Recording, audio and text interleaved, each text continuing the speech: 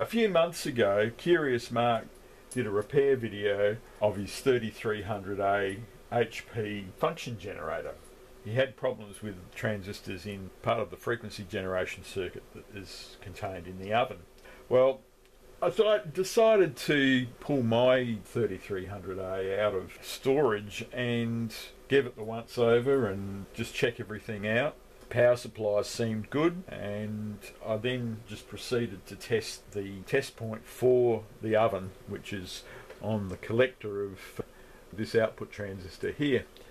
And I had noticed that the oven didn't seem to be getting warm, and the test verified that. There are two transistors in the oven control circuit. There's this one, Q7, which is outside the oven, which drives the heating elements, which are just basically power resistors, on the circuit board in the oven. And then there is Q9, which is actually in the oven, and that's driven directly from a thermistor. The unit wasn't working. I thought, well, okay, there's a thermal fuse inside the unit. We'll check that first. And I checked that, and it was open circuit. And in fact, when I pulled it off the board, it just fell into pieces. So that obviously had to be changed. But then you think, well, the thermal fuse is blown. Why is it blown? You know, it's a thing that's not going to fail unless something has caused it to fail. Well, looking around the circuit, I found that the Q9 transistor, which drives this output transistor here, was a different type. According to the HP manual, it's an HP part number 1854-0087, and after looking through various HP component lists that I have, it's a 2N3417.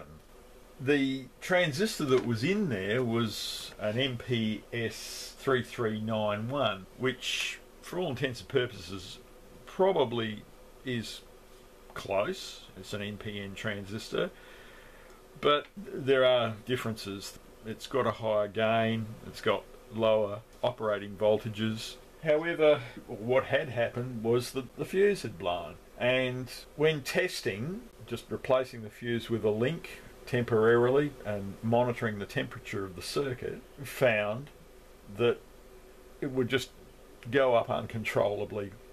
And in fact, I let it go as far as about 115 degrees C, which was still sort of okay, but it was past the point where the thermal fuse would have blown, so I knew that that condition of the circuit was what caused the thermal fuse to blow. This is the circuit schematic of the oven controller used in the HP 3300A, and it's quite a simple schematic.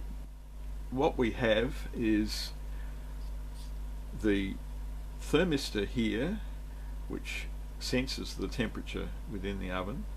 We have R17, which sets the temperature set point that the controller works at.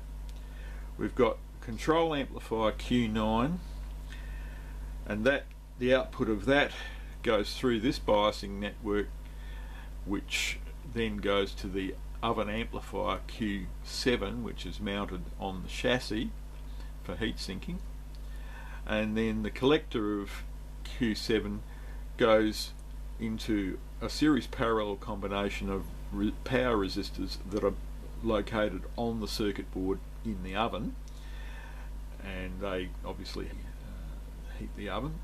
And then finally we've got fuse F1, which is a thermal fuse that at about 107 degrees C will blow, so at well over the nominal operating temperature. To protect the componentry in the oven, this fuse will blow if the circuit fails for any reason. So what we have, though, one would think, oh, it's just a fairly simple bang bang controller, so it's either off or on. So when you're below the set point temperature, this transistor biases up the oven amplifier transistor to turn on the load and heat the oven, and it'll get past the set point temperature and it turns off, and this will oscillate around the set point, decreasing, basically a decreasing oscillation, because you've got thermal lag in the system and there'd be some hysteresis there. So that's what you would immediately assume just from a circuit like this, but no, HP were a bit more clever than that. What they also included in this was a linear operation of this transistor, so that rather than just being on or off, at a very narrow band of temperatures, basically around about plus and minus 0.2 of a degree C around the set point temperature, this circuit goes into a linear region of operation. So rather than it just being on, fully on, and this point here being close to 0 volts, or fully off and it's close to 40 volts, it then operates linearly within this very small range of temperatures. So you actually have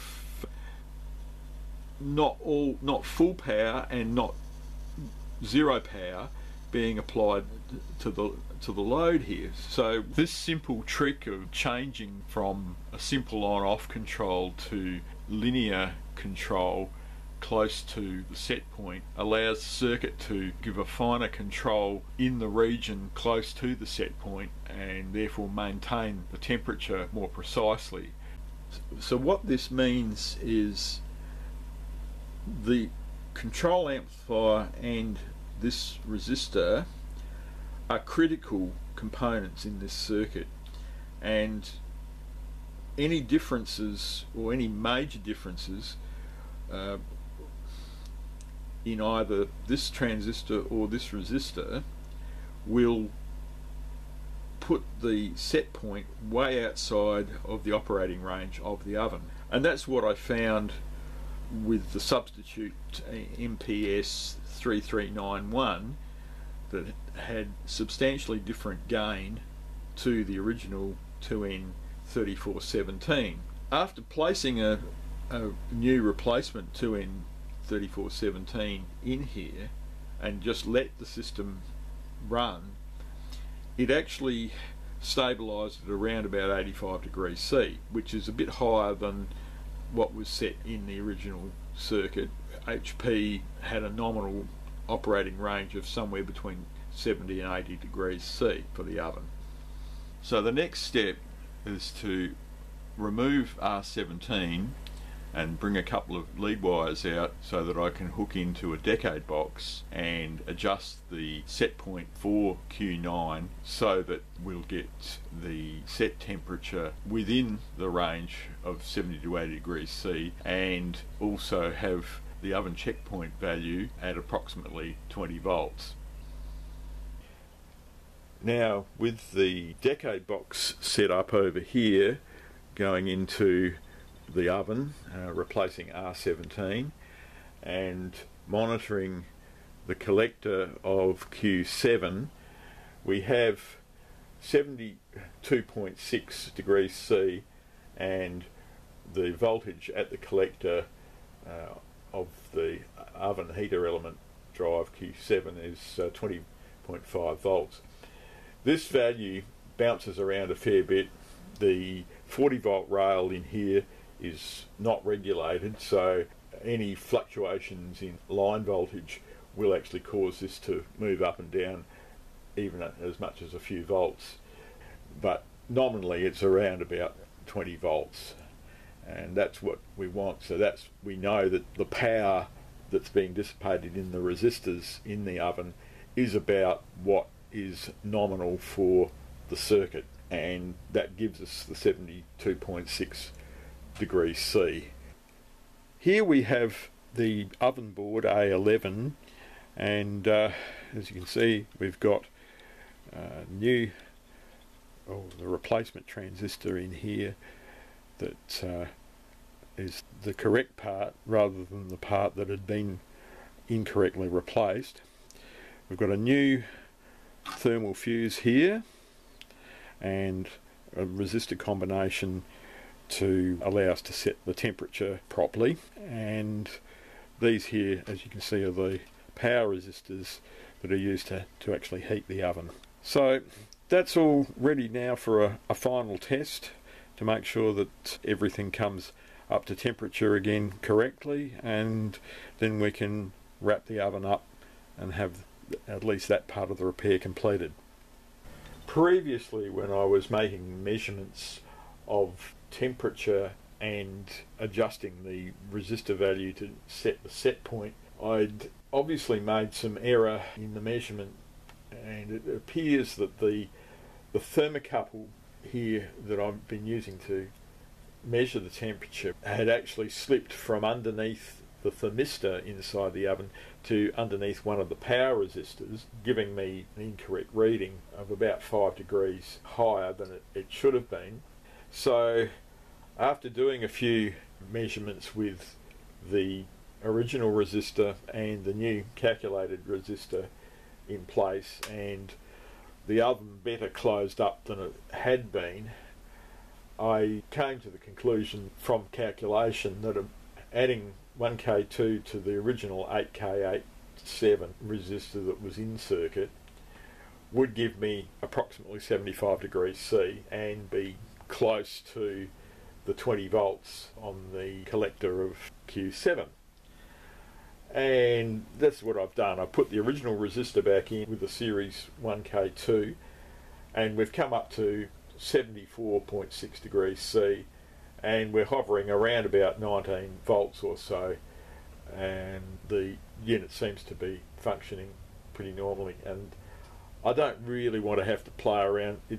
This voltage level is not that critical. It just says in the manual, and it's an approximate value, and it does move around. It moves around with line voltage, and it moves around with slight fluctuations in temperature. So it's not overly an issue for me, as long as we're maintaining the temperature at a reasonably stable value, whatever that value is.